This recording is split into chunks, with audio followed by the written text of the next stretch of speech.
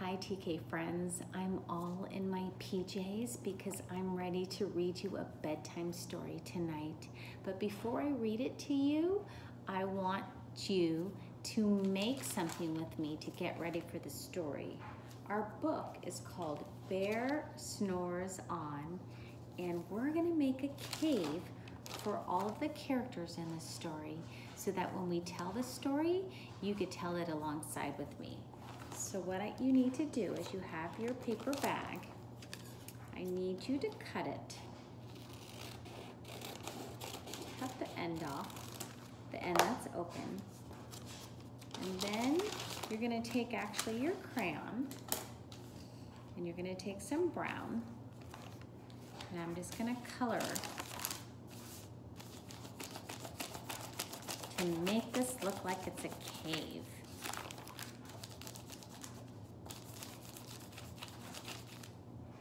Take some black. So far here, this is what I'm doing. Now I'm going to add some black.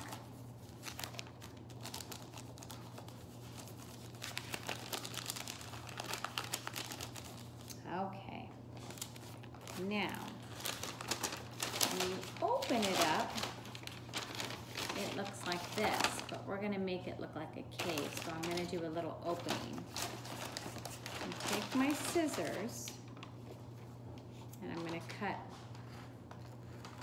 a little curve out of my cave.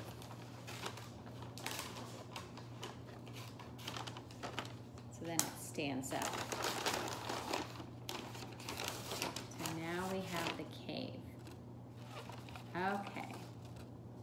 I'm going to move it a little bit back so you can see it.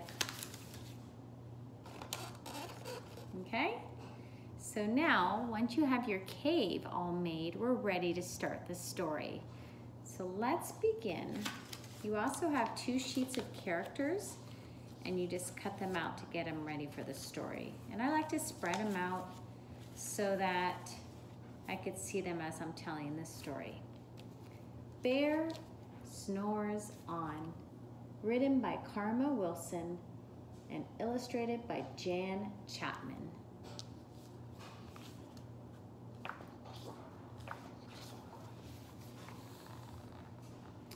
In a cave in the woods, in his deep dark lair, through the long cold winter sleeps a great brown bear.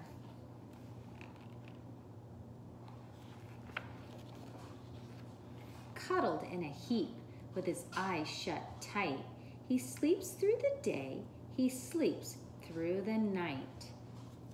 So here's my bear that's sleeping. And I'm gonna put it in my cave. I'm gonna put my book down for a minute so I could get him in my cave.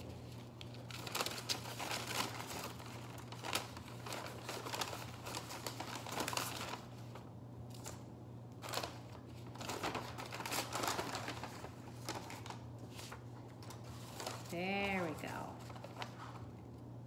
Okay, he's in there now. Cuddled in a heap with his eyes shut tight, he sleeps through the day, he sleeps through the night. The cold winds howl and the night sounds growl, but the bear snores on. An itty-bitty mouse, pitter-pat tiptoe, creep crawls in the cave from the fluff, cold snow. Okay, find your mouse. Mouse squeaks, too damp, too dank, too dark, so he lights wee twigs with a small, hot spark.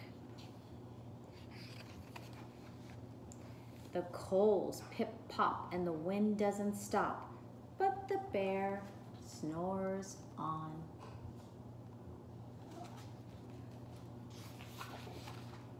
Two glowing eyes sneak peek in the den. Mouse cries, "Who's there?" and a hare hops in. "Ho, Mouse," says Hare, "long time no see." So they pop white corn and they brew black tea. What's your next character? Put the hare in the cave.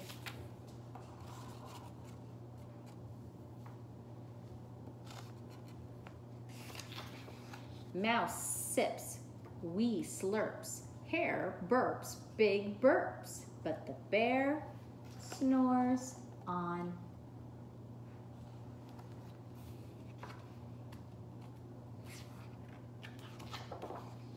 A badger scuttles by, sniff snuffs at the air. I smell yummy yums, perhaps we could share. I've brought honey nuts, badger says with a grin. Let's divvy them up, cozy down, and dig in. This is the badger.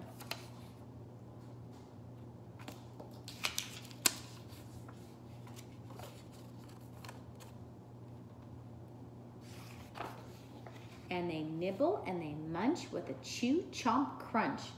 But the bear snores on.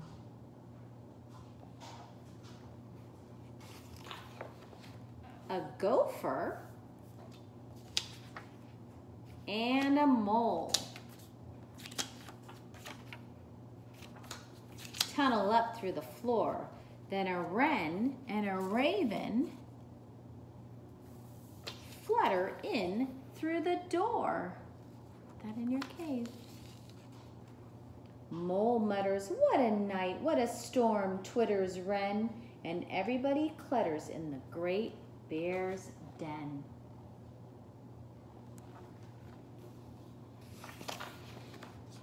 They tweet and they titter, they chat and they chitter, but the bear snores on.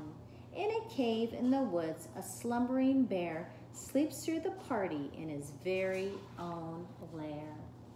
Look at them inside the cave. See how they're all inside our cave? Hare stokes the fire, mouse seasons stew. Then a small pepper fleck makes the bear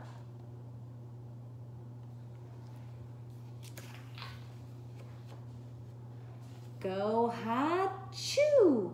He blows and he sneezes and the whole crowd freezes. Ha-choo.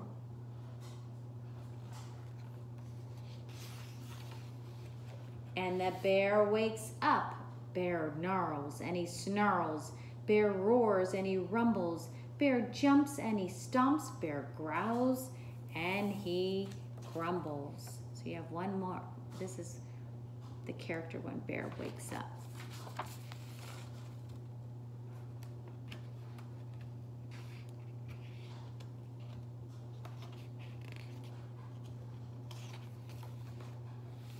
You're snuck in my lair and you've all had fun, but me, I was sleeping and I've had none.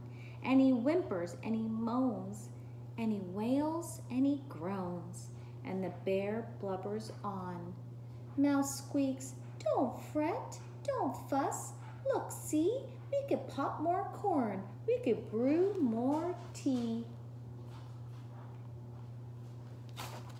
Uh-oh.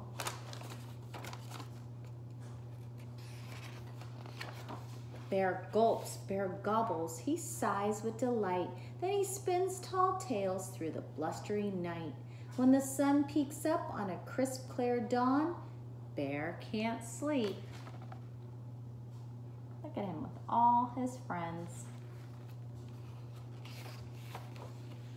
But his friends snore on. Now his friends have fallen asleep. The end. I hope, friends, that you enjoyed this bedtime story, and I hope you have fun creating your cave. You can make it any way you want, or you could use the paper bag that I gave you, and you could tell the story while I'm reading it to you. Okay, friends, good night.